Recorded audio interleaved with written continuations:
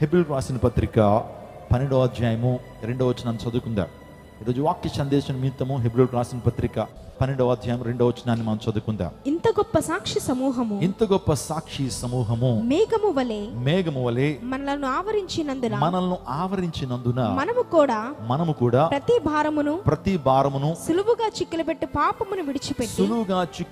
పాపమును విడిచిపెట్టి విశ్వాసమునకు కర్తయు దాన్ని కొనసాగించు వాడునైనా యేసు వైపు చూచుచు మన ఎదుట ఉన్న పందెపు రంగములో ఓపికగా పరిగెత్తుము. చూడండి, ఇంత గొప్ప సాక్షి సమూహం మనం వేగం వలె ఆవరించినందున సులువుగా చిక్కులు పెట్టే పాపాన్ని విడిచిపెట్టి విశ్వాసమునకు కర్తయు దాన్ని కొనసాగించువాడని క్రీస్తు వైపు చూచుచు ఈ పందెపు రంగములో ఓపికగా పరిగెత్తుదుము అని అపోస్తలుడైన పౌలు హెబ్రీ పత్రిక రాస్తున్నాడు. నిజమేనండి, ఈ రోజున మన పరుగు జీవితం అనేది ఒక పరుగు పందు లాంటిదే. పరుగులు తీస్తుండాలి. చాలామంది అంటూ ఉంటారు కదా, జీవితం అనేది ఉరుకులు పరుగులండి. ఉదయం లేచిన దగ్గర నుంచి కూడా ఉరుకులు పరుగులే. ఈ జానుడి పొట్టను పోషించుకోవడం కొరకు ఎన్నో పరుగులు, ఒకరిని ఎన్నో ఆరాటాలు, ఎన్నో పోరాటాలు మన మధ్యన ఉంటాయి. ఒక విషయాన్ని మీరు గమనించండి, జీవితం అనేది ఒక పోరాటం, జీవితం అనేది ఒక పరుగు పందెం. ఈ పరుగు పందెంలో మనం క్రీస్తు వైపు చూచుచు ఈ లోకయాత్రను మనం ముగించాలి. ఈ లోకంలో ఈ యాత్ర ఉందండి, మన జర్నీ ఉంది. అది అయినాటికైనా ఏమవుతుంది, ముగించబడతా ఉంటుంది. ప్రతి ఒక్కరు కూడా ఈ లోకయాత్ర ముగించబడుతుంది. మనం యాత్ర ముగించే ముందు మనం ఎవరిని చూడాలి అని అంటే, బైబిల్లోని ఏ భక్తుడిని చూడమని చెప్పలా, అబ్రహామును చూసి నడవమని అనలేదు, యోసేపును చూసి నడవమని చెప్పలా, లేకపోతే మోషేను చూసి నడవమని చెప్పలేదు. కానీ వారందరి యొక్క విశ్వాసానికి కర్త అయినటువంటి యేసుక్రీస్తు ప్రభు వైపు చూడాలి. Is the author and perfecter of our faith. ప్రభు ఎవరో తెలుసా? మన విశ్వాసానికి కర్త, దాన్ని కొనసాగించేవాడు కూడా ఎవరు? ప్రభువే. కాబట్టి ఆయన వైపు చూడాలి. ఒకవేళ మనుషుల వైపు చూసామా, వాళ్ళు పడిపోతే మనం పడిపోవచ్చేమో. ఒకవేళ పాల్ ఎమాన్యుల్ వైపు చూసి నడుస్తున్నావా, పాల్ ఎమాన్యుల్ మనిషి పడిపోవచ్చేమో, కానీ దేవుడు పడిపోయేటువంటి వాడు కాదు. అబ్రహాం వైపు చూసాం, అబ్రహాం ఒక సందర్భంలో పడిపోయాడు. ఆ తర్వాత దావీదు విషయంలో కూడా మనం ఆలోచన చేస్తే దావీదు ఒక విషయంలో పడిపోయాడు.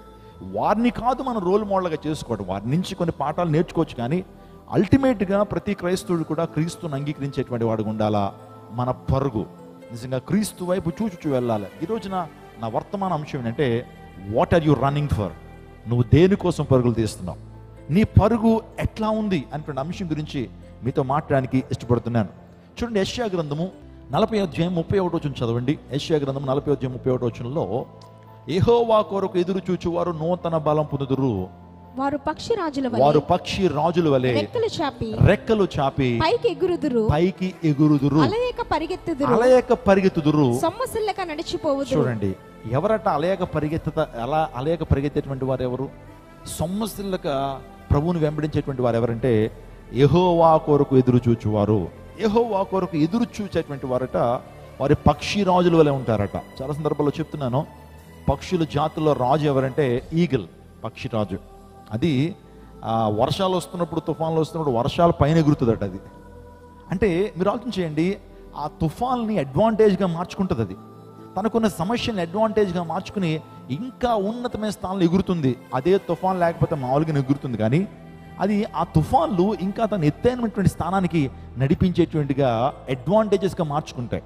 మీలో ఎంతమంది సమస్యలను, మీలో ఎంతమంది అనారోగ్యాలని, మీలో ఎంతోమంది నిందల అవమానాలని వాటిని ప్రతికూలతగా మార్చుకుంటున్నారు, అనుకూలంగా మార్చుకుంటున్నారు, అడ్వాంటేజ్గా మార్చుకుంటున్నారు.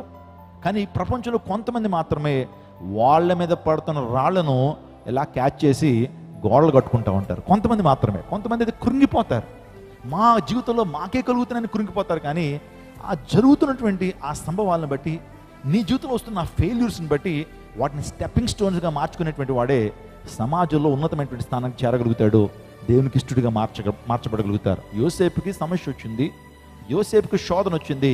ఆ శోధన ఎలా మార్చుకున్నాడు? ఆశీర్వాదకరంగా తాను మార్చుకున్నాడు, దేవుని కొరకు జీవించాడు.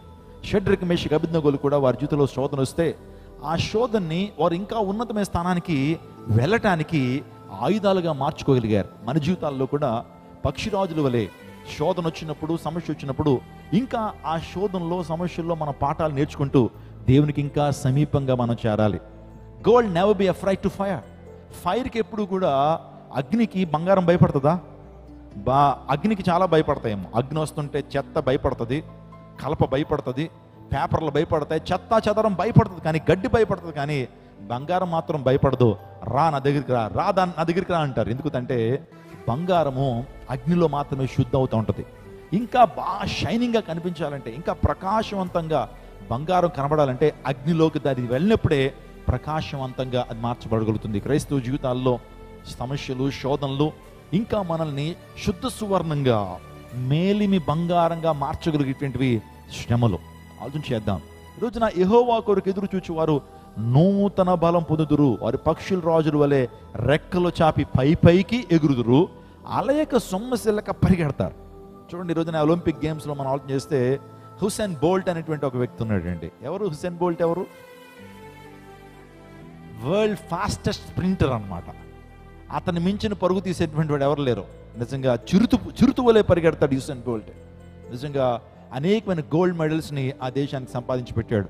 తన ఎంత ప్రాక్టీస్ చేస్తే, లేకపోతే తన జీవితంలో ఒక నిబద్ధతతో తను ఎప్పుడైతే ప్రాక్టీస్ చేశాడో ప్రపంచంలో అందరినీ కూడా నివ్వెరపరిచేటువంటి మెరుపు వేగంతో దూసుకెళ్ళిపోతూ ఉంటాడు ఆ వ్యక్తి. ప్రపంచంలో అత్యంత ఫాస్టెస్ట్ స్ప్రింటర్గా హుసేన్ బోల్ట్ని మనం అభివర్ణించుకుంటాం. ఏమో ఈ మధ్యన ఇంకా ఎవరైనా వచ్చున్నారేమో నాకు తెలియదు, కానీ నా యొక్క కన్సిడరేషన్లో Usain Bolt is the fastest sprinter.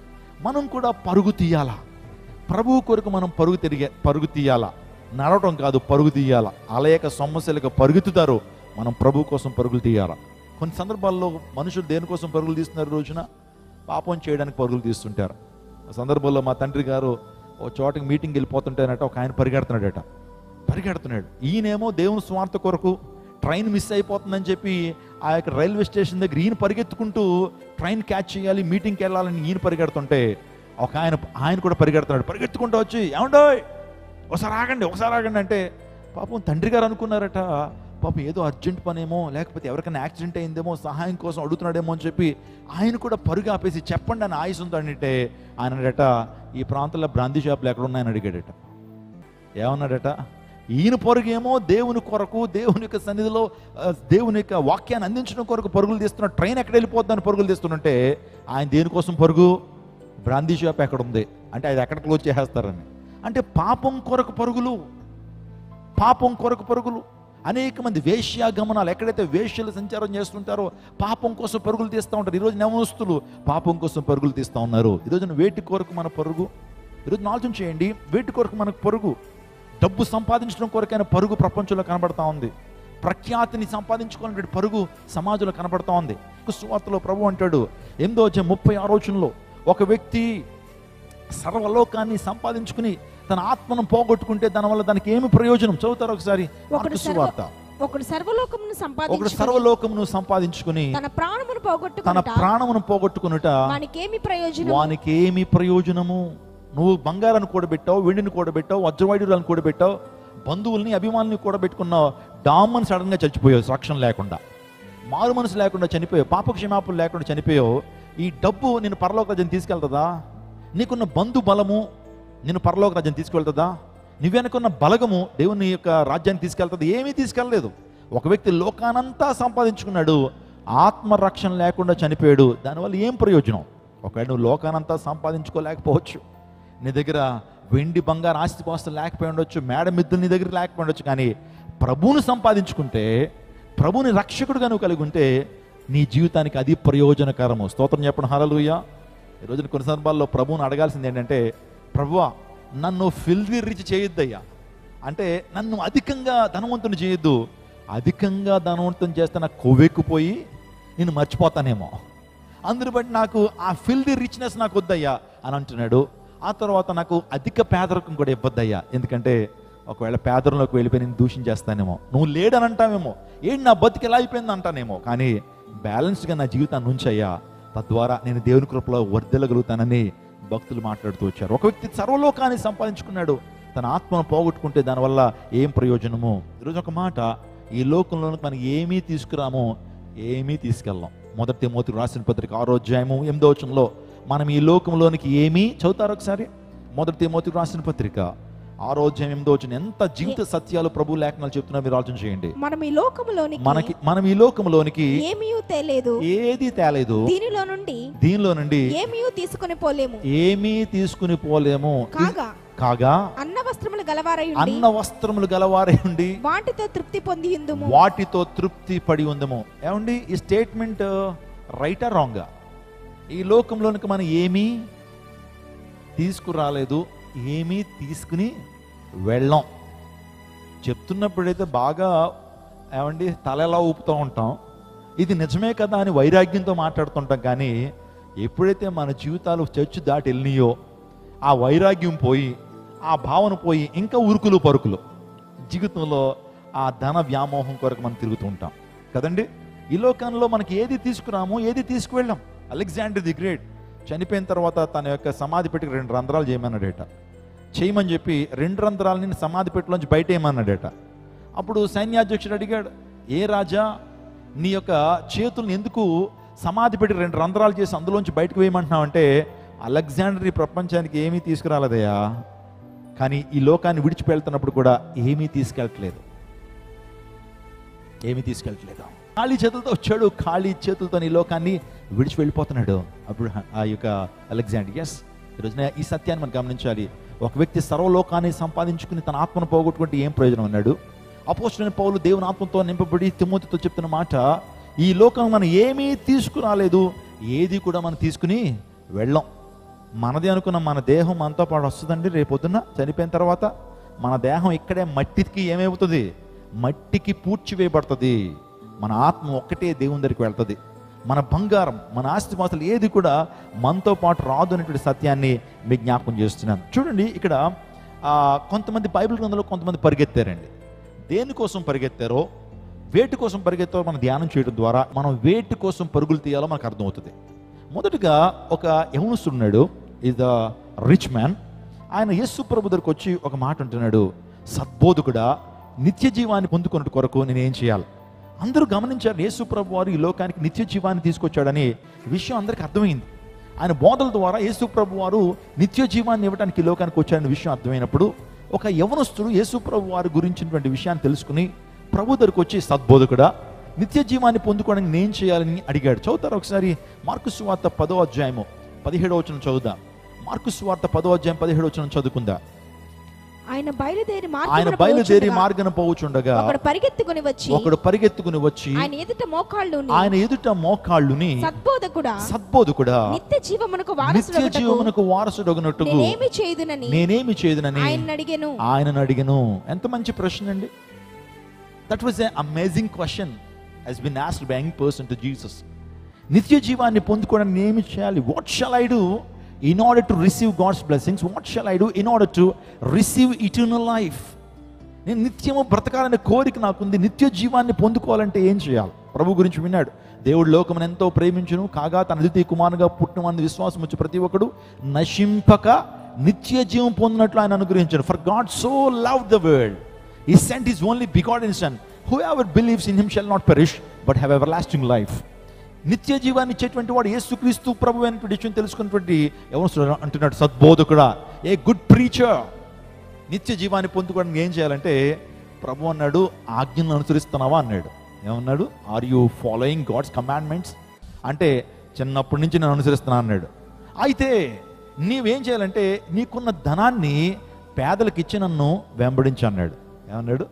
నీకున్న ధనాన్ని, నీకున్న ఆస్తిని, నీకున్న ధనాన్ని పేదలకు ఇచ్చి నన్ను వెంబడించయ్యా, నిన్ను ఉపేక్షించుకుని నన్ను వెంబడించంటే ఆ యవనస్తుడు వ్యసనపరుడుగా మార్చబడ్డాడట. వ్యసనపరుడుగా, ఇది వల్ల నా వల్ల సాధ్యపడదు, నా యొక్క ఆస్తిని పేదలకు ఇచ్చి నేను వెంబడించడం సాధ్యపడదని చెప్పి అక్కడి నుంచి వ్యసనపరుడుగా ఆ ప్రాంతం నుంచి వెళ్ళిపోయాడట. అంటే బాధపడుతూ వెళ్ళిపోయాడు.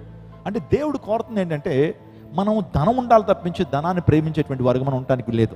ఆ యవనస్తున్న డ్రాబ్యాక్ ఏంటంటే ధనాన్ని మాత్రం వదలలేడు, ధనం మీద ఉన్నటువంటి ఆ వ్యామోహాన్ని వదలలేడు, తనకున్న ఆస్తిని మాత్రం తృణప్రాయంగా ఎంచలేడు, లోకాన్ని పెంటగా ఎంచలేడు ఆ వ్యక్తి.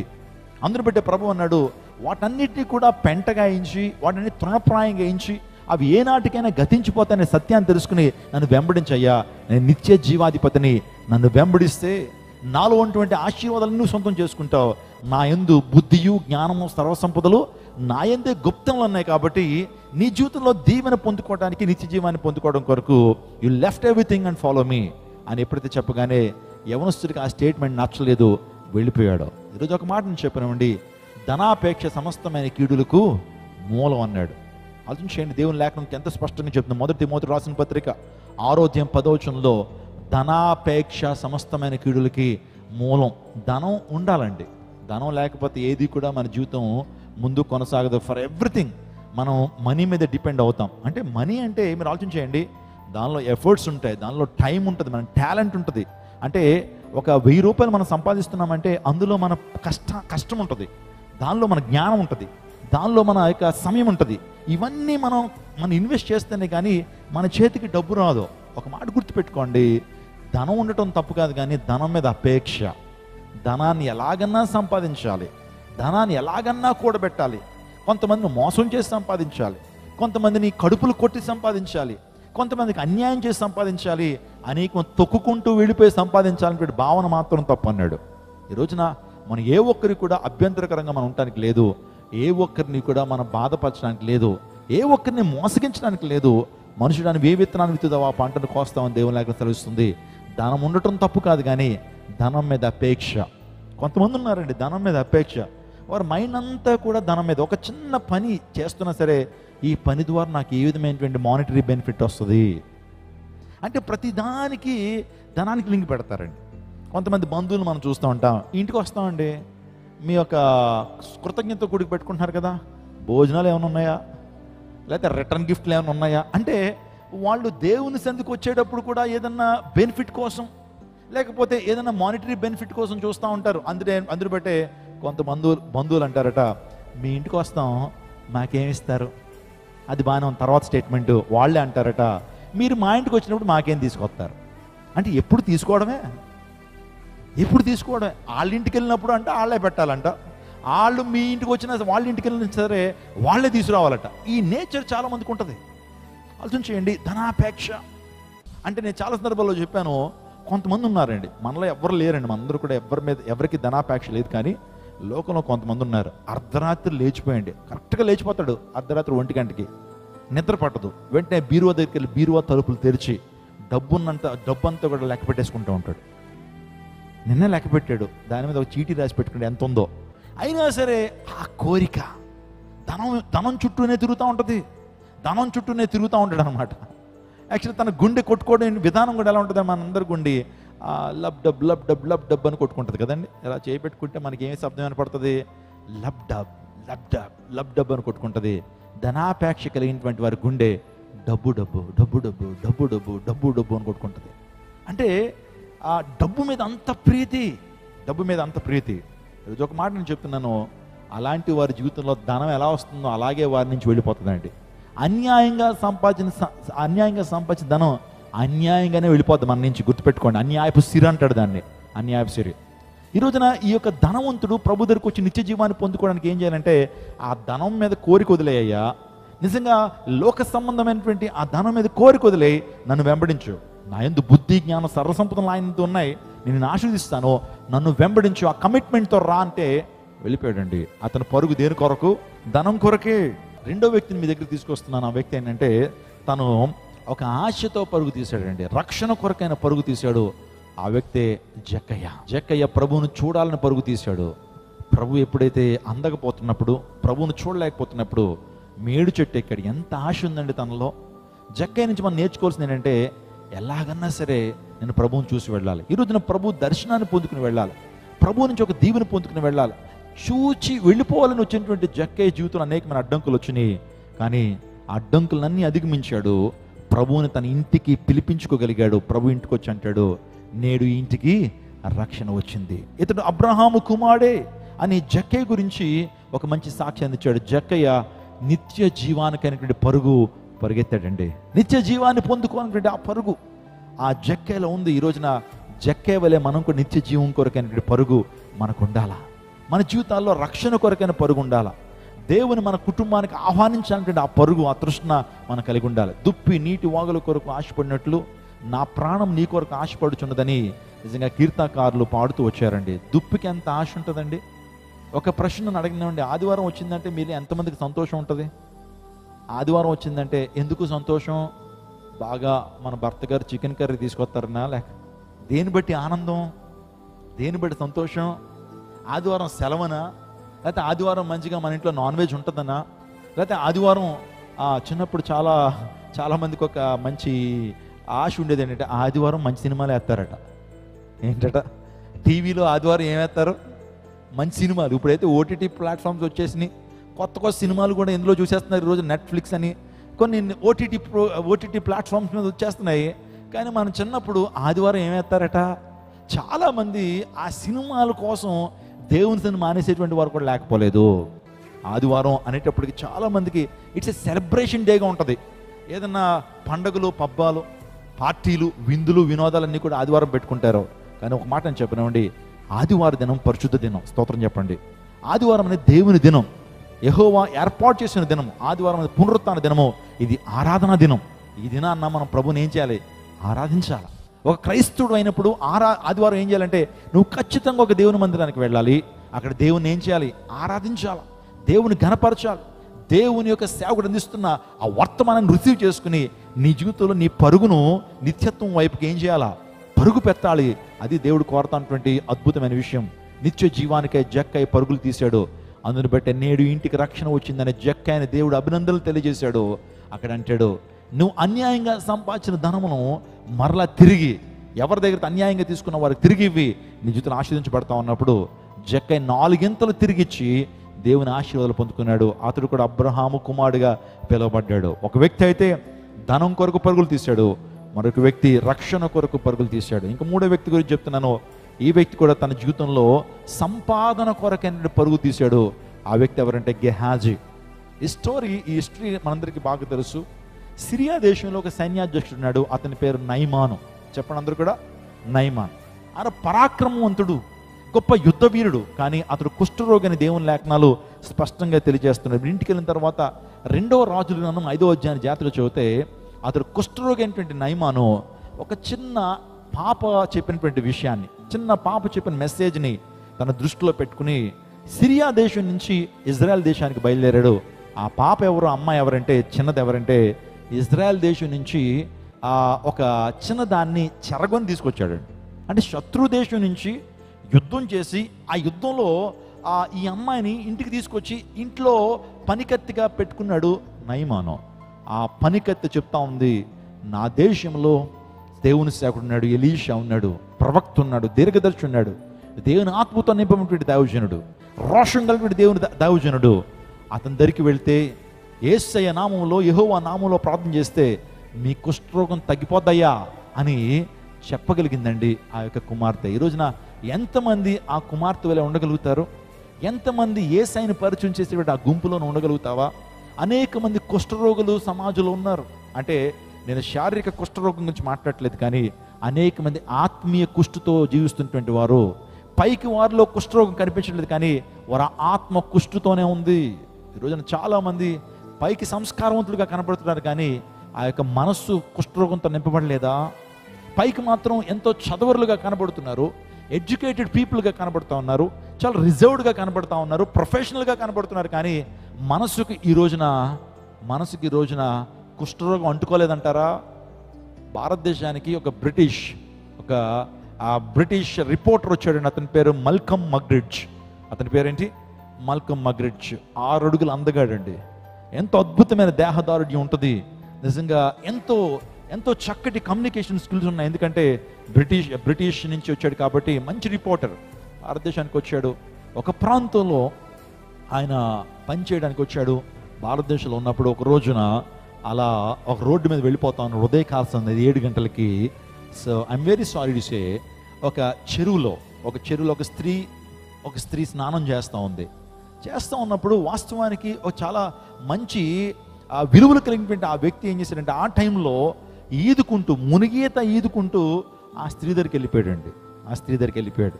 అతని ఉద్దేశం ఏంటంటే నన్ను కాదందు, ఒకవేళ నన్ను రిజెక్ట్ చేయదనే ఉద్దేశంతో తనలో మనసంతా కూడా పాడైపోయి కామ దృష్టితో, కాముకత్వంతో ఈదుకుంటా వెళ్ళిపోయాడు. మంచి స్విమ్మర్ అతను.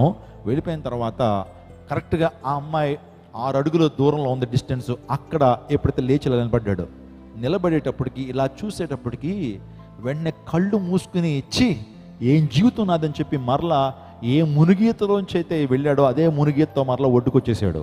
వచ్చిన తర్వాత తన పుస్తకంలో రాసుకుంటాడు, వాస్తవానికి ఆ అమ్మాయి దగ్గరికి వెళ్ళినప్పుడు, ఆ స్త్రీ దగ్గరికి వెళ్ళినప్పుడు ఆమె ఒక కుష్ఠరోగి. ఎవరికి కనిపించకుండా త్వరగా స్నానం చేసి వెళ్ళిపోవాలంటే ఉద్దేశం ఆమెది. అందుని బట్టి ఆ చీకటితోనే ఆమె అక్కడికి వచ్చి స్నానం చేస్తూ ఉంది. ఈ చేతులన్నీ కూడా తినివేయబడ్డాయి, ఇలా ఉన్నాయి చేతులన్నీ. ముక్కు లేదండి, ముక్కు అంతా కూడా ఏం చేసిందంటే ఆ కుష్ఠరోగం ద్వారా తినివేయబడింది. ఈ శరీర భాగాలను కూడా తినివేయబడితే ఆమెతో వెళ్ళి పాపం చేద్దాం అనుకున్నాడు ఈ వ్యక్తి. వెళ్ళి చూసేటప్పటికి వెంటనే మరలా వెనక్కి తిరిగి వచ్చి తన పుస్తకంలో రాస్తాడు, ఆ రోజున ఆమె కాదు కుష్ఠరోగం, నా మనసుకు కుష్టు, నా మనసుకు వచ్చింది కుష్ఠరోగం, ఆమెకు కుష్ఠరోగం కాదు, నా మనసు కుష్ఠరోగం వచ్చిందని పరితపిస్తాడు, ఏడుస్తాడు మల్కమ్ రగ్రిడ్జ్. ఈరోజు ఒక మాట నేను చెప్పనండి, ఈరోజు మన జీవితాల్లో కూడా ఆత్మీయ కుష్టుతో ఉన్నటువంటి వారు చాలామంది ఉన్నారు, పాపపు కుష్టుతో ఉన్నటువంటి వారు చాలామంది ఉన్నారు. యేసయ్యను పరిచయం చేసేటువంటి, ఎలీషాను పరిచయం చేసేటువంటి ఆ చిన్నదాని వల్లే మనం మారగలిగితే ఆ జీవితాలు ఎంత ధన్యకరం అండి. నాకు అనిపిస్తుంది, ఎందుకు పరిశుద్ధాత్మ దేవుడు ఆ చిన్నదాని పేరు రాయలా? పేరు రాస్తే చాలా బాగుండేది కదా, ప్రసంగాలు ఇంకా బలగుద్ది చెప్పేవాళ్ళం. ప్రభు ఎందుకయ్యా ఆ యొక్క చిన్నది పేరు పరిశుద్ధాత్మ దేవ రాయలేదంటే, ప్రభు అంటున్నాడు నాతో, ఆ స్థానంలో నీ పేరు పెట్టుకో, ఆ స్థానంలో నీ పేరు పెట్టుకో, ఆ స్థానంలో నీ పేరు పెట్టుకుని నువ్వు ఆ విధంగా ప్రభు కొరకు అనేక మందిని ఏం చేయాలా, అనేక మందిని ప్రభు దగ్గరికి నడిపించాలా.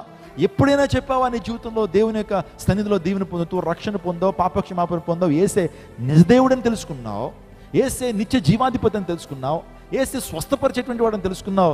ఎప్పుడైనా సరే క్రీస్తుని పరిచయం చేసావా? ఎప్పుడైనా ఎలీషాని పరిచయం చేసావా? ఆలోచించే. మన జీవితాల్లో మన పనులు చేసుకోవడం కొరకే టైం దొరకట్లేదు, ఇంక సువార్త ఏ విధంగా ప్రకటిస్తాం? ఆలోచించేయండి. సువార్త భారం మన మీద లేదా? రక్షణ పొందినటువంటి నీవు ఇతరులను రక్షించాల్సిన బాధ్యత నీ మీద లేదా? అనేక మందిని సంఘానికి నడిపించాల్సిన బాధ్యత లేదా? కొన్ని లక్షల రూపాయలు విజయవాడలో మనం ఖర్చు పెడతా ఉన్నాం. ఈ జనం కాదండి, ఇంకా విజయవాడలో ఎంతమంది రక్షించబడినటువంటి వారు ఉన్నారు, నామకార్థ క్రైస్తవులు ఉన్నారు, ఇంకా నిజమైనటువంటి దేవుని ఆరాధించినటువంటి వారు ఎంతమంది ఉన్నారు. వారి దగ్గరికి వెళ్ళి యేసయ్యని పరిచయం చేయగలుగుతున్నావా? యేసయ్యని పరిచయం చేయగలుగుతావు? ఒక జీవం గల దేవుని సంఘాన్ని పరిచయం చేయగలుగుతున్నావా? ఆలోచన చేయండి. కొన్ని సందర్భాల్లో మనం అనుకుంటున్నాం కొంత పరిచయం చేసి నేను చాలా పరిచయం చేసేస్తాం అనుకుంటున్నాం. మనం కొంత సేవ చేసి దేవునికి కొంత ఇచ్చి అయ్యి బాబాయ్ నాకంటే ఎవరు చేయట్లేదనేటువంటి భావన నీలోను నాలోను కనబడతా ఉంది. లేదండి, మనం క్రీస్తుని పరిచయం చేయాలా. శత్రువును కూడా ప్రేమించి క్రీస్తుని పరిచయం చేసింది, ఎలీషాని పరిచయం చేసింది. పాపపు కుష్టు నుంచి అనేక మందిని రక్షించేటువంటి బాధ్యత మన మీద ఉంది. ఆ చిన్నది, ఆ నయమాన్ యొక్క కుష్ఠరోగు నుంచి తను విడుదల పొందడానికి ప్రముఖ పాత్ర వహించింది ఆ చిన్నది. నేను అనుకుంటాను తదుపరి ఎంత గొప్ప ఆనర్ ఇచ్చుంటాడో తెలుసండి. కుష్ఠరోగు నుంచి విడుదల పొందిన తర్వాత ఇంటికి వచ్చిన తర్వాత నిజంగా ఆ అమ్మాయిని కౌగిలించుకుని ఉంటాడు. నా భార్య, నా పిల్లలు ఈరోజు నా దగ్గరికి వస్తున్నారు, కానీ నాకు అంత అవయవాలన్నీ బాగున్నప్పుడు, కుష్ఠరోగం తగ్గిపోయినప్పుడు వచ్చి నా దగ్గర మీద ప్రేమను వాళ్ళకి పోస్తున్నారు, కానీ నేను దుర్పరిస్థితిలో ఉన్నప్పుడు కుష్ఠరోగంతో నిజంగా ఆ కుష్ఠుతో బాధపడుతున్న టైంలో నువ్వు నన్ను జ్ఞాపకం చేసుకున్నావు, ఎలీషా నాకు పరిచయం చేసావు, యెహోవా దేవుని పరిచయం చేసావు. ఇక నుంచి నీవు నా ఇంట్లో ఒక దాసివి కాదు, నా ఇంట్లో ఒక పని పిల్లవు కాదు, నువ్వు నా కుమార్తె, you are my daughter from now on అని కౌగిలించుకుని ఉంటాడు. నిజంగా ఆ యొక్క నయమాను కృతజ్ఞతాభావంతో నింపబడి ఆ కుమార్తెకి ఎన్నో మేలు చేసి ఉండొచ్చు. ఆ తర్వాత ఆ స్టోరీ రాయబడలేదు, కానీ ఒక మాట నేను చెప్పనివ్వండి, నీవు ఎప్పుడైతే ప్రభువుని అనేక మందికి పరిచయం చేసినప్పుడు, వారు రక్షణ పొంది బాప్తిజంలో సాక్ష్యం ఇస్తున్నప్పుడు కన్నీరు రాక తప్పదండి. ఈరోజున నా జీవితంలో కొంతమందికి స్వార్థ చెప్పినప్పుడు వారు ముందుకు వచ్చి కన్నీటితో వారి పాపాలను ఒప్పుకుంటా ఉన్నప్పుడు, ఇది చాలయ్యా జీవితానికి, నేను అందించిన వర్తమానం ద్వారా చేసిన పరిచయను బట్టి ఇంతమంది నిన్ను అంగీకరించి పాపక్షమాపణ పొందుకుని వారి జీవితాన్ని ప్రభుకిస్తున్నప్పుడు ఎంత గొప్ప సంతోషం. బాప్తిసాలు ఇస్తూ ఉంటాను, నా హృదయంలో ఆనందంతో కూడినటువంటి కన్నీరండి. ఒక వ్యక్తి రక్షణ పొంది దేవుని సన్నిధిలో నిలబడి సాక్ష్యం ఇస్తున్నప్పుడు ఎంత గొప్ప సంతోషం. ఆ రోజు నిజంగా భోంచేయను నేను. ప్రతి ఇయర్ కూడా కొన్ని వందల మందికి బాప్తిసాలు ఇస్తున్నప్పుడు వారు సాక్ష్యం చెప్తా ఉంటారు, నువ్వు నిజంగా ప్రభుని సొంత అంగీకరించావా? ఎస్ ఐ డూ అని వారు చెప్తున్నప్పుడు, ప్రభు కొరకు అంతం వరకు నమ్మకంగా జీవిస్తావు, ఎస్ ఐ డూ పాస్టర్ అని చెప్తా ఉన్నప్పుడు హృదయంలో గొప్ప సంతోషం. నీవు కూడా ఒక వ్యక్తిని ప్రభు సన్నిధికి తీసుకొచ్చినప్పుడు, అతడు దేవుని వాక్యాన్ని విని, ఆమె దేవుని వాక్యాన్ని విని రక్షించబడి ప్రభు కోసం, నేను దేవుని కోసం జీవిస్తానని చేతులు పైకెత్తున్నప్పుడు నీ కన్నీరు వస్తుంది. నిజంగా నీ జీవితంలో గొప్ప సంతోషాన్ని ప్రభు నీకు అందిస్తాడు. నయమాను స్వస్థత పొందాడు, దైవజనుడి దగ్గరికి వచ్చాడు. దైవజనుడు దగ్గరికి వచ్చి దైవజనునికి బహుమానాలు ఇవ్వడానికి వచ్చాడు. ఎందుకంటే స్వస్థపరచబడ్డాడు, దీవెన పొందుకున్నాడు, మేలు పొందుకున్నాడు. కాబట్టి దైవజనుటువంటి ఎలీషా దగ్గరికి వచ్చి ఆ బహుమానాలు ఇస్తున్నప్పుడు ఎలీషా అన్నాడు, నీ బహుమానాలు నీ దగ్గర ఉంచుకో అయ్యా, సో నాకేం అక్కర్లేదని చెప్పాడు. బతిమలాడాడు, సార్ తీసుకోండి సార్, సేవకు ఉపయోగపడుతుంది, మీరు మంచి పరిచయం చేస్తున్నారు, తీసుకోండి అంటే అతడు అప్పుడే రక్షించబడ్డాడు. అందుని బట్టి ఆ టైంలో కానుకను తీసుకోలేదండి దేవుని సేవకుడు. ఆ తర్వాత దేవుని సేవకుడి దగ్గర ఒక అసిస్టెంట్ పాస్టర్ గారు ఉన్నాడు. అతని పేరేంటి? గెహాజీ. గెహాజీ. వెంటనే కొత్తలు ఆడిపోతున్నాడు. ఏంటి మా అయ్యగారికి ఏమన్నా బుర్ర పాడైపోయిందా, మైండ్ పని చేయట్లేదా? నిన్నే కదా సంఘంలో చెప్పాడు పలానా ఖర్చులు ఉన్నాయి, నిన్నే సంఘంలో చెప్పాడు కూడా పలానా అవసరతలు ఉన్నాయని చెప్పాడు. ఇప్పుడేమో దేవుడు ఒక గొప్ప స్పాన్సర్ని తీసుకొస్తే వద్దంటాడేటి? మా వాడికి ఏదో పిచ్చి వచ్చేసినట్టుంది, లేకపోతే ఎక్కువ ప్రార్థనలో ఉన్నాడు కదా, అందుని బట్టి ఎగ్జైట్మెంట్లో మర్చిపోయాడేమో అని చెప్పాడు. పంపించేసాడు, వెళ్ళిపోతానంటే గెహాజీకి ఒక దుర్బుద్ధి పుట్టింది. దైవజనుడు కాదన్నటువంటి ఆ బహుమానాలను తన తీసుకోవాలనుకున్నాడు. ఓన్లీ మా అయ్యగారు తీసుకోలేదు, నాకన్నా అమ్మని చెప్పచ్చుగా, నేను అనేటువంటి వాడు ఉన్నాను కదా, ఇక్కడ నన్ను చూసుకోవాలి కదా. ఎప్పుడు చెప్పండి పరిచయలో వచ్చిన ఆహారమే తప్పించి ఇంకేం పెట్టడు ఆయన. సో ఇలాంటి ఆఫర్ వచ్చినప్పుడు ఆయన తీసుకోలేదు. ఆయనకి ఈ యొక్క వ్యామోహాలు లేవు, ధనం మీద వీటి మీద మా వ్యామోహం లేదు, పోనీ నాకన్నా ఇప్పించచ్చు కదా అనుకుని ఎంతగానో బాధపడుతున్నప్పుడు అయ్యగారు నేను ఇప్పుడే బయటికి వెళ్ళి వస్తానని చెప్పి, అది కూడా చెప్పలేదు అనుకోండి, ఆ రథం వెనకాల పరిగెత్తుకుంటూ వెళ్ళిపోయాడట. ఆ పరుగు దేనికోసం? ఏమంటే రథం గంటకో 40 కిలోమీటర్ స్పీడ్లో ప్రయాణం చేస్తుందండి, చేస్తుందా? పోనీ 30, పోనీ 20, చెప్పండి, ఏదో ఒకటి ప్రయాణం చేస్తుంది కదా. ఆ రథం వెనకాల పరిగెత్తేసాడట. పరిగెత్తుకుంటూ ఒగిరిచేస్తున్నాడు. ఒగిరిచేస్తుంటే ఆ నయమారు గారు చూసేటప్పటికి అది ఎవరో ఎక్కడ కనిపించాడు? అయ్యగారు. దైవజనుడి దగ్గర ఈయనే చెప్పాడు, యోర్దాను నదిలో మునగమని మా అయ్యగారు చెప్తున్నారు, వెళ్ళండి అని ఈ వ్యక్తి చెప్పాడు. గుర్తుపట్టాడు. ఏంటయ్యా పరిగెత్తుకుంటూ వస్తున్నావు అంటే అప్పుడు చెప్తున్నాడు, అయ్యా ఇప్పుడే మా అయ్యగారి దగ్గరికి ఎఫ్రాయిమన్యం నుంచి ఇద్దరు బంధువులు వచ్చారు. మా అయ్యగారు వారికి బహుమానాలు ఇచ్చి పంపించాలనుకుంటున్నారు. సో వారిని ఉత్తి చేతుల్లో పంపించడం మా అయ్యగారికి ఇష్టం లేదు. కాబట్టి మీరు ఇస్తానటువంటి దానిలో 4 మణుగుల వెండి, 2 జతల బట్టలు ఇప్పించండి అయ్యా అంటే నయమాన్ అనుకున్నాడు, అయ్యయ్యో అంతా మీకేనయ్యా, దైవజనుడి కోసమే. లేదా అంత వద్దు, మా దైవజనుడు అడిగాడు, కేవలం 4 మణుగులు వెండి, 2 జతల బట్టలు ఇప్పించండి, అంటే రాజు బట్టలు ఇప్పించమంటుంటే సంతోషంగా అంతా తీసుకెళ్ళండి సార్ అని చెప్పి వాటిని అడిగాడు. కాబట్టి వాటిని ఇచ్చేటప్పటికి జాగ్రత్తగా బ్యాగ్లో పెట్టేసుకుని, సో తనకంటే ఒక రూమ్ ఉంటుంది కదండి, ఆ దైవజనుడికి వచ్చేసి తన రూమ్లో పెట్టుకుని దైవజనుడు ప్రార్థన చేస్తుంటే చేతులు కట్టి నిలబడ్డాడు. ఏమీ తెలియనట్టు, అసలు ఎక్కడికి వెళ్ళనట్టు, మొత్తం ఆయాసం అంతా తీర్చేసుకుని చెమటలన్నీ కూడా తుడిచేసుకుని మొత్తం అంతా ఇలా నిలబడేటప్పటికి అప్పుడు దైవజనుడు అన్నాడు, గెహాజీ ఎక్కడి నుండి వచ్చితివయ్యా అని అడిగాడు.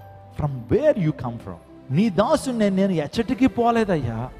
అప్పుడు దేవుడు సేవకుడు అంటాడు, నా ఆత్మ నీతో పాటు రాలేదనుకున్నావా గెహాజీ? నువ్వు ఎక్కడికి వెళ్ళావో నాకు తెలియదు అనుకున్నావా? ఎక్కడికి వెళ్ళి ఏం చేసావో నాకు తెలియదు అనుకున్నావా? ఆ నయమాన్ దగ్గరికి వెళ్ళి తెచ్చుకున్నటువంటి ఆ సొమ్ము గురించి నాకు తెలియదు అనుకున్నావా? ఏ కుష్ఠరోగం అయితే నయమాన్ విడిచిపెట్టిందో ఆ కుష్ఠరోగమును నీ సంతతికి సర్వకాలము అంటి ఉండును అని చెప్పాడండి. ఏ కుష్ఠరోగం అయితే నయమాన్ విడిచిపెట్టిందో అది నీకు, నీ పిల్లలకి, నీ తరాలకి అంటి ఉండును అని దేవుని సేవకుడు అన్నాడు. అన్న మాట వెంటనే తన యొక్క శరీరం మీద ఆ కుష్ఠరోగ ఒక పొడ కనిపించిందట. స్తోత్రం చెప్పండి. దేనికోసం పరుగు తీశాడు? దేనికోసం అంటే డబ్బు తీసుకోవద్దు, బట్టలు తీసుకోవద్దు అని అర్థం కాదు. దైవజనుడు రిజెక్ట్ చేశాడు దాన్ని. ఎందుకు రిజెక్ట్ చేశాడో అది ఆయనకి తెలుసు, పరిశుద్ధాత్మ దేవునికి తెలుసు. దేవుడు రిజెక్ట్ చేసిన దానికోసం పరుగులు తీయడానికి వీల్లేదు. పరుగు తీశాడు నిజంగా ధనార్జున కొరకు. ఏమంటే దేవుని సేవకుడికి ఎందుకంత ఆలోచన చేయండి. ధనాపేక్ష సమస్తమైన కీడులకి మూలం. ధనం కోసం పరుగు తీశాడు. తన జీవితంలో కుష్ఠరోగాన్ని తెచ్చుకున్నాడు గెహాజీ. ఒక మాట నేను చెప్పినామండి, మన జీవితంలో పాపం వైపు పరుగులు తీస్తే మన జీవితంలో గొప్ప శాపాన్ని మనం పొందుకుంటాం. మన జీవితంలో అక్రమం వైపు పరుగులు తీస్తే మన జీవితంలో లాభపడలేము. మనం అనుకుంటావు స్వల్పంగా ఏదో లాభం వచ్చింది, ఒక నైట్లో ఏదో లాభం వచ్చేసింది అనుకున్నావు, కానీ అది నీ నోరు దేంతో నింపబడుతున్నాడు? మట్టితో నింపబడుతుంది అన్నాడు. అక్రమంగా వచ్చింది అక్రమంగానే వెళ్ళిపోద్ది. న్యాయబద్ధమైనటువంటి సొమ్ము నీకు, నీ తరాలకి దీవెనకరంగా ఉంటుందనే సత్యాన్ని మీకు జ్ఞాపకం చేస్తున్నాను.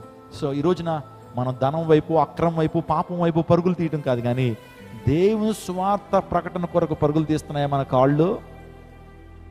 దేవుని సువార్త కోసం పరుగులు తీస్తున్నాయా? మరొక వ్యక్తి ఉన్నాడు, అతని పేరు ఫిలిప్. అతడు కూడా దైవజనుడు. అతడు కూడా రథం వెనకాల పరిగెత్తాడు. రథం వెనకాల పరిగెత్తాడు. గెహాజీ అయితే డబ్బు కోసం పరిగెత్తాడు, కానీ దైవజనుడు ఫిలిప్ దేని కోసం పరిగెత్తాడు? సువార్త ప్రకటన కొరకు పరిగెత్తాడు. దేని కొరకు మన పరుగు? సువార్త ప్రకటన కొరకు పరుగుందా? దేవుని సువార్త సేవ చేయాలంటే పరుగుందా? దేవుని నామను మహింపరచాలంటే పరుగుందా? మందిరానికి అయితే పరుగులు తీసుకుంటా రాం, కానీ సినిమా హాల్కి అయిపోద్దండి, టైటిల్స్ పడే టైప్కి మనం ఏమైపోవాలా? వెళ్ళిపోవాలా. ఒక 5 నిమిషాలు కూడా మిస్ అవ్వడానికి వీల్లేదు. మరి దేవుని సన్నిధికి ఆ పరుగుందా? దేవుని సన్నిధికి రావడానికి ఆ పరుగుందా? ఒక్కసారి let us all examine ourselves. Let us all introspect ourselves from where we are. ఎక్కడున్నాం మనం? దేవుని కొరకు ఎటువంటి ఆసక్తిని మనం కనపరుస్తున్నాం? అపోస్తలుల కార్యగ్రంథం 8వ అధ్యాయం 28వ వచనం. అతడు తిరిగి వెళ్ళుచు తన రథం మీద కూర్చుండి ప్రవక్త యెషయా గ్రంథము చదువుచుండెను. అప్పుడు ఆత్మ ఫిలిప్పుతో నీవు ఆ రథము దగ్గరికి పోయి దాన్ని కలుసుకోమని చెప్పాను. ఫిలిప్పు దగ్గరికి పరిగెత్తుకుని పోయి అతడు ప్రవక్త యెషయా గ్రంథము చదువుచుండగా విని నీవు చదువుతున్నది నువ్వు గ్రహించున్నావా? ఈ సందర్భం మనందరికీ బాగా తెలుసు. కందాకే రాణి, ఇథియోపియా దేశానికి సంబంధించిన కందాకే రాణి ఉంది. ఆ కందాకే రాణి దగ్గర ఆర్థిక శాఖ మంత్రి ఈ నపుంసకుడు యెరూషలేంకి వచ్చాడు. యెషయా గ్రంథాన్ని కొనుక్కున్నాడు. యెరూషలేం దేవాలయాన్ని చూశాడు. ఆ యెషయా గ్రంథాన్ని కొనుక్కుని ఇంటికి వెళ్ళిపోతున్న తరుణంలో దేవుని ఆత్మ ఫిలిప్తో మాట్లాడుతుంది, నువ్వు వెంటనే రథం వెనకాల పరిగెత్తి ఆ నపుంసకుడిని కలుసుకో. అతను చదువుతుంది ఏంటో తనకు అర్థం కావట్లేదు అన్నప్పుడు పరుగు తీసాడండి. పరిగెత్తుకుంటూ వెళ్ళాడు. రథాన్ని ఏం చేశాడు? క్యాచ్ చేశాడు. రథాన్ని చేశాడు.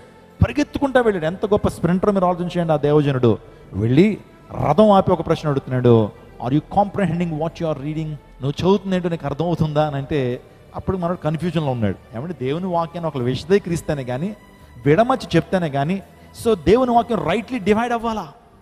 కొన్ని సందర్భాల్లో దేవుని వాక్యం సరిగ్గా విభజించకపోతే పెడార్థాలకి లోనవుతుంది. అందుని బట్టి దేవుని వాక్యం సిస్టమేటిక్గా దాన్ని విభజించాలి. ఎవరు పడితే దేవుని వాక్యాన్ని వారు విభజించాలి. సువార్త ప్రకటించవచ్చు, నేను చెప్తున్నాను, సువార్త ప్రకటించవచ్చు, సులభమైన సువార్త ప్రకటించవచ్చు, కానీ కొన్ని విషయాలు చెప్పడానికి దైవజనుడు సిద్ధపడాలి, సన్నద్ధం అవ్వాలి.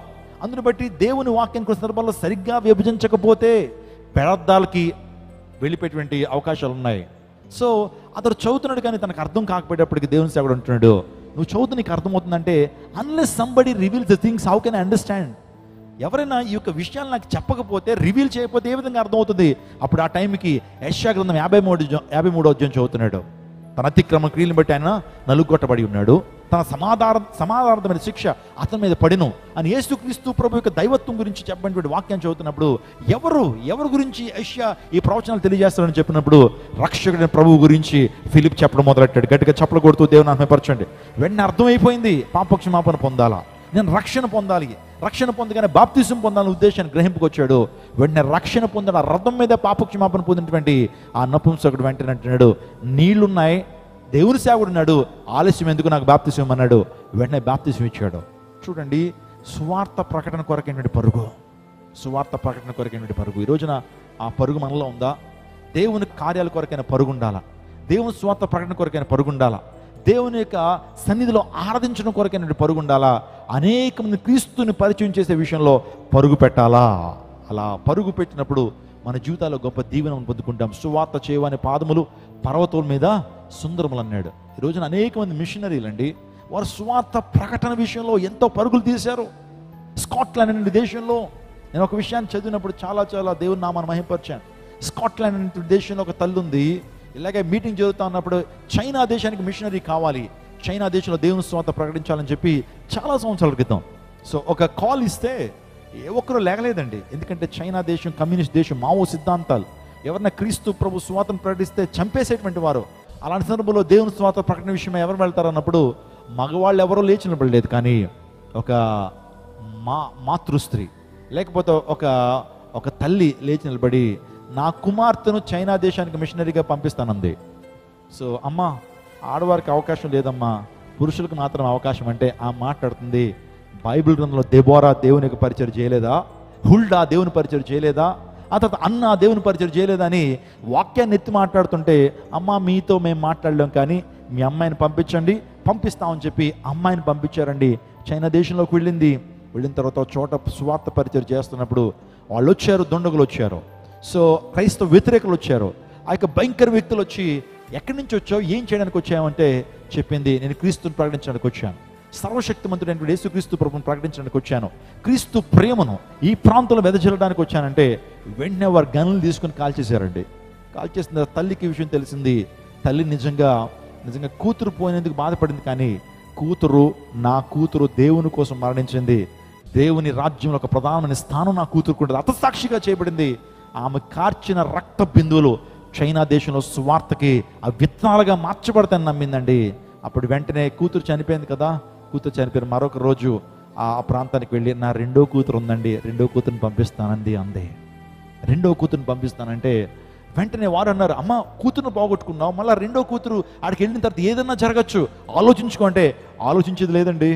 నా రెండో కూతురు కూడా రక్షణ పొందింది, మారు మనసు పొందింది, దేవుని కొరకు స్వార్థ పరిచయం చేయడానికి తను సిద్ధపడింది కాబట్టి రెండో కూతురుని పంపించింది.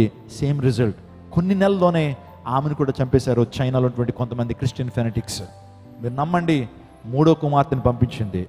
ఆమెకి 4 కుమార్తెలు, మూడో కుమార్తెను పంపించింది. మూడో కుమార్తెను కూడా అలాగే పొట్టను పెట్టుకున్నారు. క్రీస్తు కొరకు హతసాక్షులైంది. తల్లి ఆ విషయానికి పెద్ద బాధపడలేదు. ఒకనాడు నా కుమార్తెను నేను చూస్తాను దేవుని రాజ్యంలో అన్న గొప్ప నిరీక్షణ ఆమెకు ఉంది కాబట్టి నా కుమార్తెలు వాళ్ళు నిద్రపోయారు కానీ మరణించలేదనేటువంటి గొప్ప విశ్వాసం ఆమెలో ఉంది. మీరు నమ్మండి, మూడో కుమార్తెను కూడా వారు పొట్ట పెట్టుకున్నారు. 4వ కుమార్తె మాత్రం ఉంది, చాలా అల్లారుముద్దుగా పెరిగింది. దేవుడు మాట్లాడుతున్నాడు. సో ఒక కమిట్మెంట్ తీసుకుంది, 4వ కుమార్తెను కూడా పంపిద్దాం, 4వ కుమార్తె ద్వారా సరే దేవుని కార్యాలు చేస్తారని చెప్పి నమ్మి పంపించింది. 4వ కుమార్తెను కూడా ఒకరోజు రాత్రి ఆ గన్తో కాల్చి చంపేశారండి. టోటల్గా 4 కుమార్తెని దేవునికి ఇచ్చింది. 4 కుమార్తెలు చనిపోయారు. 4 కుమార్తెలు కూడా ప్రభువు కొరకు హతసాక్షులు అయ్యారు. ఆ తర్వాత ఈ విషయం తెలిసిందమ్మా, we are very sad to say this. 4వ కుమార్తె కూడా హతసాక్షి అయింది చైనా దేశంలో. అంటే దొర్లి ఏడుస్తుందండి, ఏడుస్తుంది, కన్నీరు పెట్టుకుంటా ఉంది, కింద పడి ఏడుస్తూ ఉంటుంటే 4 కుమార్తెలను పోగొట్టుకుంది కదా, అందుకే ఏడుస్తుందేమో అని అనుకున్నారు. ఆమె అంటుంది, నాకు 5వ కుమార్తె ఉంటే బాగుండని అనిపిస్తూ ఉంది అందట. నాకు 5వ కుమార్తె ఉంటే బాగుండు. ఆ అమ్మాయిని కూడా దేవుని స్వార్థ కోసం పంపించేసేటువంటి దాన్ని, నా కుమార్తెలు లేరే, ఇంకా నా కుటుంబంలోంచి దేవుని సేవ చేసేటువంటి వారు లేరే అని బాధపడుతూ రాత్రంతా ప్రార్థన చేసి అడిగిందట, నేను వెళ్తానండి ఆ ప్రాంతానికి అని చెప్పి ఆ తల్లి వెళ్ళిందండి. ఒకే కుటుంబంలోంచి 4 కుమార్తెలను పోగొట్టుకున్న ఆ తల్లి చైనా దేశానికి వెళ్తే ఆమె పరిచయం చేస్తుంది, దేవుని స్వార్థ ప్రకటిస్తుంటే ఏ కుమార్తెలను అయితే వారు చంపారో వాళ్ళు మరలా తల్లి దగ్గరికి వచ్చారో. ఎందుకు వచ్చావు అంటే యేసే ప్రేమ సువార్తను ప్రకటించడం కొరకు, చైనా దేశంలో దేవుని స్వార్థ ప్రకటించబడటం కొరకు ఈ ప్రాంతానికి వచ్చానని చెప్పినప్పుడు నిజంగా ఆ తన సాక్ష్యాన్ని చెప్పడం మొదలెట్టింది. 4 కుమార్తెలను పంపించాను, ఎందుకు తెలుసా, మీ దేశం బాగుపడాలని, మీరు నిత్య నరకాగ్ని ఉండడానికి వెళ్ళిపోకూడదని, మీరు రక్షణ పొందాలనే ఉద్దేశంతో ఒక తల్లిగా తల్లి హృదయం ఎంతగానో పరితపించింది. నా 4 కుమార్తెను మీరు పొట్టను పెట్టుకున్నారు అని చెప్తా ఉన్నప్పుడు వాళ్ళకు కూడా ఇంత గొప్ప తెగువ, ఇంత గొప్ప ప్రేమ, దేశం కాని దేశమే, ఎందును బట్టి వీరికి ఎంత ప్రాణత్యాగం కూడా చేసేటువంటి ఆ ప్రేమ ఎలా వచ్చింది, క్రీస్తు ప్రేమ వారు ఎప్పుడైతే అర్థం చేసుకున్నారో ఆ రోజు రాత్రి ఒక అద్భుతం జరిగిందండి. వాళ్ళు వచ్చినటువంటి వారు ఆమె సాక్ష్యాన్ని వింటున్నప్పుడు 4 కుమార్తెలను పోగొట్టుకున్నప్పటికీ ఆ తల్లి ఒక తెగువతో, ఇది డబ్బు కోసం చేసేటువంటిది కాదు, లేకపోతే పేరు ప్రఖ్యాతుల కోసం చేసేటువంటిది కాదు, చచ్చిపోతానని తెలిసినా సరే క్రీస్తు కోసం ప్రకటించడానికి వచ్చింది. ఆ తెగువ చూసి నిజంగా ఈమెరా నిజమైన కామ్రేడ్, తను నమ్మినటువంటి సిద్ధాంతం కొరకు, తను నమ్మినటువంటి ఆ యేసుక్రీస్తు ప్రభువుకు ప్రాణాలు అర్పించడం కొరకు ఏమాత్రం భయం లేదు, జంకు లేదు అని ఆ ప్రేమను ఎప్పుడైతే తెలుసుకున్నారో గన్నులు కింద పెట్టి ఎవరైతే ఆమెను చంపడానికి వచ్చారో వాళ్ళు యేసుక్రీస్తు ప్రభుని తమ సొంత రక్షగా అంగీకరించారట. గట్టిగా చెప్పకూడదు, దేవునామం హెప్పరచండి. నిజంగా ఆ 4 యొక్క రక్తార్పణం చైనా దేశంలో ఈ రోజున రోజుకి 20,000 చర్చిలు ఆ చైనా దేశంలో వెలుస్తున్నాయంటే ఆనాడు వారు కార్చినటువంటి రక్తపు బిందువులు సంఘానికి విత్తనాలుగా మార్చబడ్డాయి. ఒక్క విషయాన్ని మీరు గమనించండి, నీ కుటుంబంలో నువ్వు ప్రభువు కోసం శ్రమ పడుతున్నావా, దాన్ని గొప్ప ప్రివిలేజ్గా ఎంచుకో. ఎవరైనా సరే నీ కాలేజ్లో ప్రభువుని బట్టి నిన్ను వేధిస్తున్నారా, ప్రభువుని బట్టి నిందిస్తున్నారా, treat that is a great privilege in your life. నీ జీవితంలో అది ప్రివిలేజ్గా భావించు. ప్రభు మన రక్షకుడు, మన దేవుడు మన కొరకు ఆయన న్యూడిటీని ఆయన అనుభవించలేదా? అన్యాయపు తీర్పు తీర్చబడినటువంటి ఆ పిలాతు స్థానం నుంచి గొల్గతా పర్వతం వరకు యేసుక్రీస్తు ప్రభు వారిని వ్యవస్థలను చేసి తిప్పారండి. మన ప్రభు మన కొరకు ఆ త్యాగం చేశారు. ఎందుకు తెలుసా? అనేక మందికి ప్రేమను పంచడం కొరకు, రక్షణ భాగ్యాన్ని ఇవ్వడం కొరకు. ఈరోజు మనం కూడా పరుగులు తీయాలా. దేనికోసం అంటే సువార్త ప్రకటించడం కొరకు. ఏది నీ సాక్ష్యం, ఏది నీ సువార్త? రక్షించబడ్డావు, యేసు ప్రభు దేవుడిగా నువ్వు నీ జీవితంలో ఆయన ఆరాధన చేస్తున్నావు, రక్షణ గురించినటువంటి ఆ తీర్మానం తీసుకున్నావు. ఏది సువార్త ఎక్కడ చేస్తున్నాం మనం?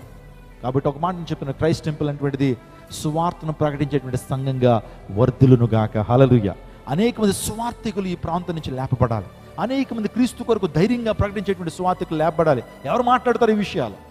అఫ్కోర్స్ చాలా ప్రతిఘటన ఉండదు. నా కోసం ప్రత్యేకంగా ప్రార్థన చేయండి. ధైర్యంగా సోషల్ ప్లాట్ఫామ్స్ నేను మాట్లాడుతున్నారు. పైపెచ్చు మీరు ఏదన్నా మేలు చేసేటువంటి వారైతే, సంఘానికి మేలు చేసేటువంటి మీరు ఏదన్నా ప్రమోట్ చేయడానికి ప్రయత్నం చేయండి, లేదా ఒక పాజిటివ్ కామెంట్ పెట్టండి. అంతేగాని దేవుని సేవకుని దేవుని అనచాలని ఏనాడు కూడా ప్రయత్నం చేయొద్దు. అది మీకు క్షేమం కాదు. ఒక పబ్లిక్ ప్లాట్ఫామ్ మీద నిలబడి ధైర్యంగా మాట్లాడుతున్నాం, అంత ఈజీ కాదండి ఆ విషయం. ఎన్నో ప్రతికరణలు ఎదురవుతున్నప్పటికీ, ఎన్నో దుర్భరమైనటువంటి మాటలు, ఎన్నో దుర్భాషను ఎదుర్కొంటున్నప్పటికీ దేవుని కోసం నిలబడుతున్నాను. సపోర్ట్ చేద్దాం అటువంటి దేవజనుల్ని. తద్వారా దేవుని కార్యాలు మీ జీవితంలో జరుగుతాయి. చాలామంది సపోర్ట్ చేయడం మానేసి మీరు ఇలాంటి చెప్పడం అవసరమా, లేకపోతే ఇలాంటి చెప్పడం వల్ల మీకు ఏం ప్రయోజనం, యూట్యూబ్ సబ్స్క్రైబర్లు పెంచుకోవడం కోసం చేస్తున్నారా అని పిచ్చి పిచ్చి వాగుతున్నారు. ఆలోచించండి. ఆ భారం వారిలో ఉండదండి, రోషం ఉండదు. ఆ వీడియోలు చూస్తే మనకు అర్థమవుతుంది దీనికోసం ఎలాగన్నా ఆపడం కొరకు, న్యాయం కోసం పరితింపించాలనేటువంటి ఆశ మాత్రం ఉంది. అందుని బట్టి ఎంత రిస్క్ అయినా మాట్లాడటం జరుగుతూ ఉంది. లైవ్లో వెళ్తుంది ఇది. లైవ్లో అనేక మంది చూస్తారు. ఈ రికార్డెడ్, ఆన్ రికార్డ్ ఇవన్నీ కూడా. అయినా సరే ధైర్యంగా మాట్లాడుతున్న ఎన్నో ప్రతికూటలు ఉంటాయి. అయినప్పటికీ ప్రభు కోసం ముందుకు వెళ్తున్నాం. ఎందుకు తెలుసా? సువార్త భారం ఉంది కాబట్టి. స్తోత్రం చెప్పండి. హల్లెలూయా. కాబట్టి వేటి కొరకు మన పరుగు? స్వార్థ ప్రకటనకొనే పరుగు. చివరిగా చెప్పి, నా పరుగు కడముట్టించుతిని అని అపోస్తలుడైన తిమోతికి రాస్తున్నాడు. మంచి పోరాటం పోరాడితిని, నా పరుగు కడము విశ్వాసము కాపాడుకుంటుని. మన పరుగు కడముట్టించాలా. స్తోత్రం చెప్పండి. హల్లెలూయా. కాబట్టి వేటి కోసం మన పరుగు ఆలోచన చేద్దాం. కొంతమంది పరుగుల గురించి మనం విన్నాం. కాబట్టి మనము రక్షణ కొరకు పరుగు, దేవుని పరిచయం చేయడం కొరకైనటువంటి పరుగు, దేవుని రాజ్యం కొరకైన పరుగు. మన పరుగు కడముట్టించాలి, విశ్వాసాన్ని కాపాడుకోవాలి. మనం చనిపోయిన తర్వాత దేవుడు కూడా చనిపోయే ముందు ఈ విషయాన్ని చెప్పాలి. తిమోతితో అపోస్తలుడైన పౌలు చెప్తున్నాడు, తిమోతి, నా యొక్క విశ్వాసాన్ని కాపాడుకున్నానయ్యా, నాకు పరుగుని. ఒకసారి చదువుదాం, ఆ మాటను చదివి ప్రార్థన చేసుకుందా. 4వ అధ్యాయం, తిమోతికి రాసిన 2వ పత్రిక 4వ అధ్యాయం 7-8 వచనాలు చదువుకుందా. మంచి పోరాటము పోరాడితిని, నా పరుగు కడముట్టించితిని, విశ్వాసమును కాపాడుకుంటుని. ఇక మీదట నా కొరకు నీతి కిరీటము ఉంచబడింది. ఎవరైతే పరుగును నమ్మకంగా పరుగు పెడతారో, విశ్వాసాన్ని కాపాడుకుంటారో, పరుగును కడముట్టించుతారో, ఆ ఫినిష్ మై రేస్ సక్సెస్ఫుల్లీ. నీవు నా మీద పెట్టిన బాధ్యత, నా జీవిత యాత్రను సక్సెస్ఫుల్గా ముగించానయ్యా, ఇదిగో నా జీవితం అని ప్రభుకు సమర్పించాడు. దేవాదేవుని యొక్క సన్నిధిలో నీతి కిరీటం. ఏ కిరీటం అది? నీతి కిరీటము దాచబడింది అనేటువంటి విషయాన్ని అపోస్తలుడైన పౌలు చెప్తున్నాడు. కాబట్టి మనందరం కూడా మంచి పరుగు పరిగెడదాం, విశ్వాసాన్ని కాపాడుకుందాం, దేవుని కోసం గెలుద్దాం. తల ఉంచని ప్రార్థన చేద్దాం. Father, we thank you lord, ఇచ్చినటువంటి సందేశాన్ని బట్టి నీకు వందనాలు తండ్రి. గొప్ప దేవుడు, ఆశ్చర్యకరుడు. వేటి కోసం మనం పరుగు తీయాలో ప్రభువా మా ముందు ఫిలిప్ను మా ముందు ఉంచారు, అపోస్తలుడైన పౌలు మా ముందు ఉంచారు, గెహాజీని మా ముందు ఉంచారు, జక్కైని మా ముందు ఉంచారు ప్రభు, ఒక యవనస్తుని మా ముందు ఉంచారు తండ్రి. ఈ 5 ద్వారా మేము కొన్ని పాఠాలు నేర్చుకోవడానికి ప్రభు చూపించారు. ఆయన చేరొచ్చిన ప్రతి ఒక్కరిని ప్రభు సువార్త పట్ల భారాన్ని అనుగ్రహించండి, రోషం కలిగి జీవించినట్టు ప్రభు చూపించండి. యేసు నామం పేట అడిగి వేడుకుంటున్నాం తండ్రి. చాలా మంది యవనస్తులు వాళ్ళకున్న పనుల చేత, వ్యర్థమైన విషయాల చేత సమయాన్ని వ్యర్థపరుస్తున్నప్పటికీ దేవుని సమయంలో ఆయన ఇచ్చే ఆధ్యాత్మిక ఆశీర్వాదాలు, పాల్ ఎమ్మాన్యుయల్ గారి పరిచర్య వల్ల ఈ రోజు నేను చాలా తెలుసుకున్నాను. ఈ పరిచర్య అంచెలంచెలుగా అభివృద్ధి చెందాలని నా మనస్ఫూర్తిగా కోరుకుంటున్నాను. ఈ అవకాశం ఇచ్చిన వారికి నా ధన్యవాదాలు. థ్యాంక్స్. ప్రైజ్ ది లార్డ్ అండి. ఇక్కడ చెప్పే వాక్యం గానీ పాటలు గానీ ఎంతో ఇన్స్పిరేషన్ గా ఉంటది. ముఖ్యంగా యూత్ కి చాలా బాగుంటది. ఎంతో మంది ఇక్కడ సాక్షులుగా నిలబడ్డారు, ఇంకా ఆశీర్వాదం కూడా పొందారు. Praise the lord. వాక్యంతో చాలా బలపడ్డాను. ప్రైజ్ ది లార్డ్ అండి. మన జీవితం అనేది ఒక యుద్ధ పోరాటము. అందులో దేవుడు మనకి ఎలా విజయం ఇచ్చారు అనేది ద్వారా దేవుడు నన్ను బాగా బలపరిచారు. ద్వారా నేను చాలా బ్లెస్ అయ్యాను. నాకు చాలా దీవెనకరంగా ఉంది. 4 months నుంచి చర్చికి వస్తున్నాను. వచ్చిన కానీ నాకు బాగానే ఉంది. ఇక్కడ అయ్యగారు అమ్మగారు వాక్యం చాలా నచ్చింది. ప్రైజ్ లార్డ్ అండి. 4 సంవత్సరాల నుంచి నేను చర్చికి వస్తున్నాను. వాక్యం అంతా చాలా బలంగా ఉంటుంది. బలంగా నాటబడ్డాము. అలాగే ఈ క్రైస్ట్ టెంపుల్ జీవించబడాలని వేడుకుంటున్నాను. చర్చికి వచ్చిన కాడి నుంచి నాకు చాలా బాగుంది. నాకు ఎన్నో మేలు జరిగాయి. నాకు ఎంతో స్వస్థపరిచారు. అమ్మగారు అయ్యగారు బాగా నాకు వాక్యం బాగా చెప్తున్నారు అందరికి. పాల్ ఎమ్మాన్యుయల్ గారు ప్రేయర్ చాలా ఆత్మీయంగా ఉంది, చాలా నచ్చింది. మొదట దేవుళ్ళలో ఎలా నడుచుకోవాలో దైవజనులు తెలియజేశారు. ఈ రోజు జరిగిన వర్తమానాన్ని బట్టి నేను ఎంతో సంతోషపడుతున్నాను, ఆనందపడుతున్నాను. క్రైస్ట్ టెంపుల్ లో ఎంతగానో బలపడుచున్నాను. అన్నయ్య వాక్యం బాగుంది. యవనస్తులకి నిజంగా మెసేజ్ చాలా సూటిగా వస్తుంది. ఆరాధనలో పాల్గొంటాం. నిజంగా చాలా అంటే చాలా బాగుంది. ఆరాధనలో ఆదివారం మేము ఎన్నో తెలుసుకుంటున్నాం. యవనస్తుల గురించి అయితే సూటిగా దేవుడు మాతోనే మాట్లాడుతున్నాడు. మేము చాలా దీవెన పొందుతున్నాం. వాక్యం ద్వారా మేము ఆత్మీయంగా బలపడుతున్నాము. రోజు కూడా మేము యూట్యూబ్ లో కూడా వాక్యం చూస్తూ ఉంటాము. దీని ద్వారా మేము బలంగా బలపడుతున్నాము. 2 సంవత్సరాల నుంచి వస్తున్నాం మందిరానికి. మాకు ప్రార్థన ఫలితం బాగానే ఉంది. మాకు బాగా నచ్చింది. ఇక్కడ నేను ఈ చర్చికి రావడం వల్ల నేను చాలా బలపడ్డాను. దైవజనులు మాకు మంచి వాక్యాన్ని అందించారు. మాకేంటంటే చాలా ధైర్యం అనిపించింది ఈ వాక్యం ద్వారా. చర్చికి రావడం వల్ల చాలా మేళ్లు పొందాము. బ్రదర్ గారి ప్రేయర్ వల్ల కూడా మా ఫ్యామిలీలో కూడా చాలా మేళ్లు పొందాము. ఎన్నో ఆశీర్వాదాలు పొందుకున్నాము. లైవ్ లో కూడా చూస్తున్నాము. అద్భుతంగా జరిగిస్తున్నారు. చాలా ఆశ్చర్యంగా ఉంది. నాకు నేను ఎక్కడా చూడాలి నిజంగా. ఎంత జనం అసలు మంచిగా. మేము ఎన్నో క్వశ్చన్లు మా మైండ్ లో ఉన్నప్పుడు మేము ఎవరిని అడగలేదు, కానీ ఇక్కడ మేము అడగకుండానే అన్ని తెలుసుకున్నాము. అందుని బట్టి దేవుడికి వందనాలు. మాకు చాలా ఎంతో ఆయన ఇన్స్పైరింగ్ గా ఉంటుందంట ఆయన స్పీచ్. సర్వశక్తుడైన యేసుక్రీస్తు ప్రశస్త నామములో మీకందరికీ శుభాభివందనాలు తెలియపరుస్తున్నాను. ప్రతి ఆదివారం క్రైస్ట్ టెంపుల్లో 4 శక్తివంతమైన ఆరాధనలు జరుగుతున్నాయి. ఉదయకాలం 6 గంటల నుంచి 8 గంటల వరకు, 8 గంటల నుంచి 10 గంటల వరకు, 10 గంటల నుంచి 12 గంటల వరకు 3 ఆరాధనలు, సాయంత్రపు ఆరాధన 6:30 గంటలకి శక్తివంతమైన ఆరాధనలు జరుగుతున్నాయి. ఈ ఆరాధనలో ఆత్మలను కదిలించేటువంటి వర్తమానాలు, హృదయాన్ని మార్చేటువంటి వర్తమానాలు, అపోస్తుల బోధ మీకు అందించబడతా ఉంది. శక్తివంతమైన స్తుతి ఆరాధన, పరలోకపు ఆనందాన్ని భూమి మీద అనుభవించేటువంటి గొప్ప ఆరాధన క్రైస్ట్ టెంపుల్లో జరుగుతూ ఉంది. అద్భుతమైన సాక్ష్యాలు, వచ్చిన ప్రతి ఒక్కరి కొరకు కూడా స్వస్థత అభిషేక ప్రార్థనలు జరిగిస్తున్నప్పుడు అనేక మంది గొప్ప అద్భుతాలు పొందుకుంటున్నారు. అనేక మంది గర్భఫలాలు పొందుకుంటున్నారు. అనేక మంది నిరుద్యోగులు ఉద్యోగాలు పొందుకుంటున్నారు. అనేక మంది రోగాల నుంచి విడుదల పొందుతున్నారు. దేవుడు గొప్ప కార్యాలు క్రైస్ట్ టెంపుల్లో జరిగిస్తున్నాడు. సుమారుగా 6,000 మంది ప్రజలు ప్రతి ఆదివారం కూడా దేవుని మందిరానికి వచ్చి దీవెన పొందుతున్నారు. మిమ్మల్ని అందరినీ ప్రేమపూర్వకంగా ఆహ్వానిస్తున్నాను. కుటుంబ సమేతంగా రండి. మీ జీవితాల్లో నిజమైన ఆనందాన్ని కోరుకుంటున్నారా? నిరుద్యోగ సమస్యతో ఉన్నారా? అప్పుల సమస్యలతో ఉన్నారా? అనారోగ్యాలతో ఎంతగానో బాధపడుచున్నారా? క్రైస్ట్ టెంపుల్ మీ కొరకే. విజయవాడ పట్టణంలో దేవుని చేత, దేవుని ప్రేరేపణ ద్వారా ప్రారంభించినటువంటి మహిమాన్విత దేవుని సంఘం.